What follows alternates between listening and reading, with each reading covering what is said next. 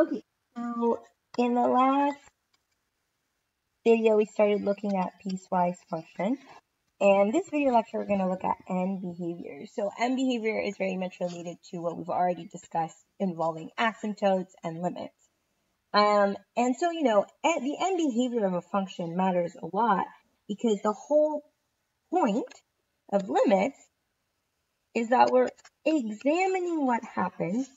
So as we're going to let x get really close to a number, and we want to know the behavior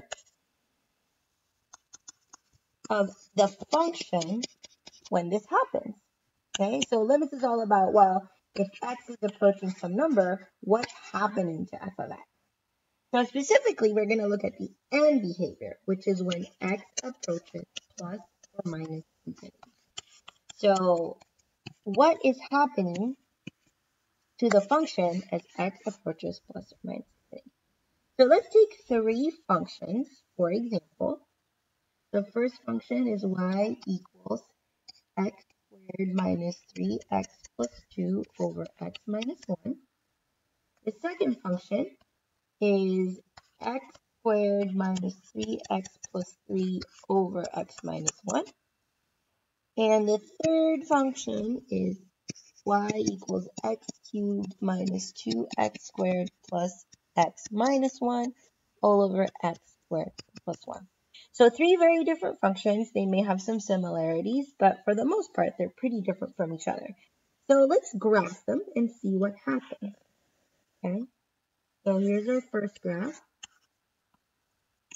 So graphing functions should be something you're comfortable with, either using table of values or using a parent graph.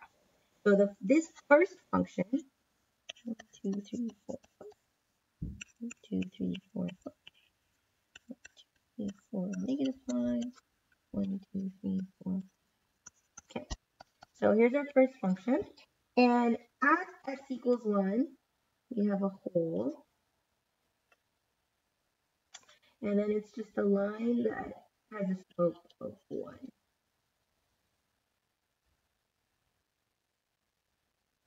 Okay, so it's just a straight line like this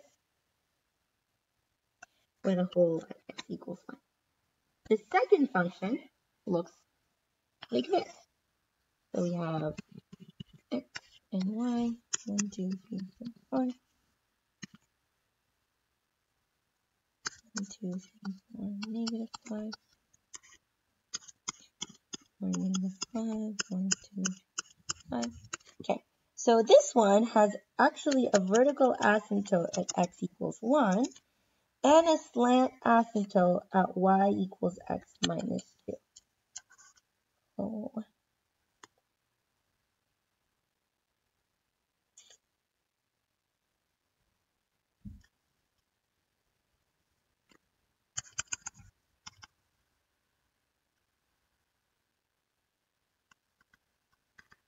Yeah, so our function actually looks like this. Okay, and then our last function,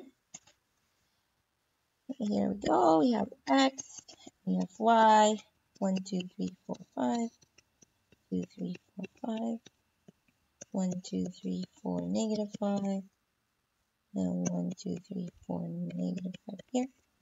And we have a slant asymptote at y equals x minus 2. And our function ends up looking like this. Okay, so as you can see, the graphs of these functions look very different. This one is a line with a hole in it. This one's a function with 2 asymptotes. This one's a function with 1 slant asymptote. But notice what happens when we just look at the end behavior. So let's not even look at this beginning part, but let's look at what happens when x approaches positive and negative infinity. So we don't even care about this middle part. We just want to see what happens as x approaches positive and negative infinity. So as x approaches plus or minus infinity, you can see that the functions start looking the same. They all start looking like a line. And that line's equation is y equals x minus 2. Now, this is something that we can see for ourselves graphically, but something that we can also show algebraically. So let's take our three functions and simplify them algebraically. So first, let's simplify the first function, y equals x squared minus 3x plus 2 over x minus 1.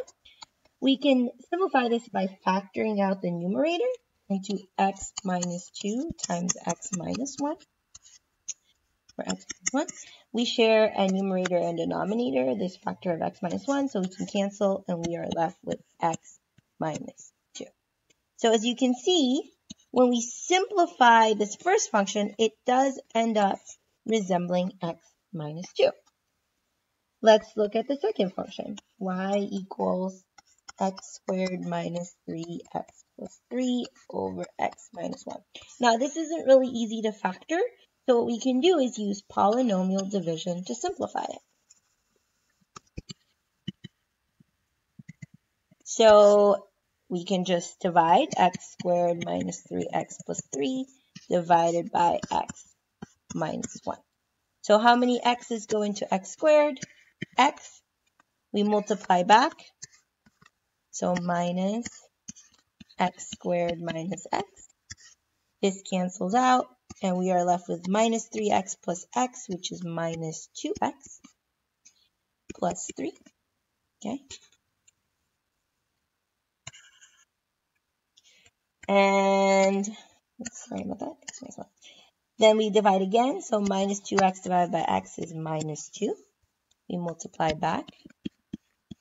Plus 2. We cancel this out. We are left with 3 minus 2, which is equal to 1. Okay, so we're left, we can't divide 1 divided by x minus 1, so that's our remainder. So our answer simplified.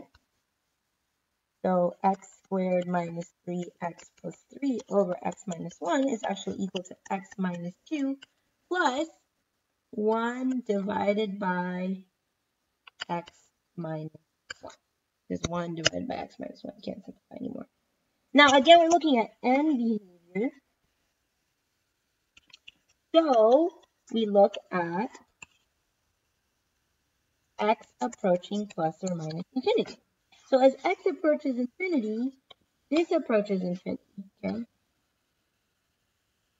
And remember, if we divide anything by infinity, it goes to 0. So again, we are left with y equals x minus 2 as our end behavior. Let's do the last function. So the last function was y equals x cubed minus 2x squared plus x minus 1 divided by x squared plus 1. Again, we can't really simplify this, so we can use polynomial division. That's x minus 1 divided by x squared plus 1. So x squareds go into x cubed. We multiply back and subtract. And it's x cubed plus x. So we cancel. We're left with minus 2x squared minus 1. And then we know there's minus 2. So minus 2x squared minus 2. And this cancels out. And we're left with minus 1 plus 2, which is just positive 1. So we're left with, again, we can't divide this into this. So we are left with x minus 2 plus the remainder 1 over x squared plus 1. Again, we're looking at x approaching positive or minus infinity. So this goes to infinity, meaning this whole thing goes to 0. And we are left with our end behavior of y equals x minus 2. So as you can see, when we algebraically simplified each of these functions and then looked at the end behavior, each function approached this line, y equals x minus 2. So we can see it both graphically happening, okay, as I get to positive infinity, negative infinity, I look like a straight line. Same thing with this one and this function as well. That's shown graphically, and we showed it algebraically as well. So understanding the end behavior of functions is very important because it's very much related to limits and horizontal asymptotes. End behavior is all about x approaching plus or minus infinity. What does my function start looking like?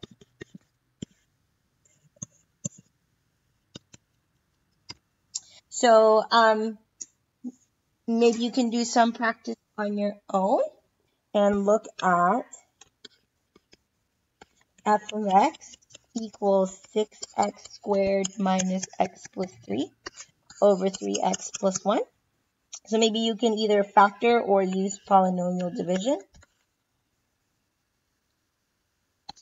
to algebraically to simplify this function and describe its end behavior.